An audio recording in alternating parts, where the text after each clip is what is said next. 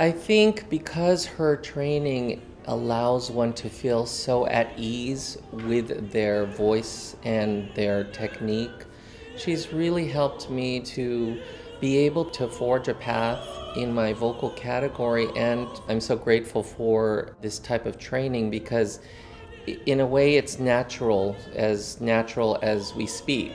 So I find that ability to sing in a natural way so freeing, and she's really helped me to stay vocally healthy in a very difficult career over the last 22 years. We started in 1991.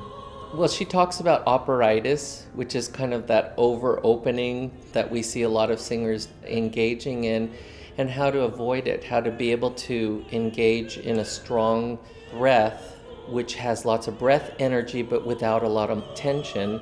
And there's muscular involvement, but in the right way. Air is what gives you the most feeling of support, not muscle. With only muscle, then you feel tight, you've got to feel the air. See, it's too late to feel it after you breathe, you've got to feel it before you inhale.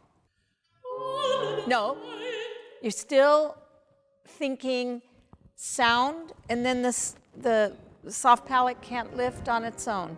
She knew how my technique was getting off track, and she was really so supportive. We just took it lesson by lesson, and I have been studying closely with her for the last, say, 7 to 8 months. It's just been so wonderful to feel my youthful voice again.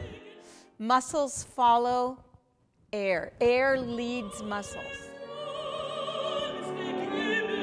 Better.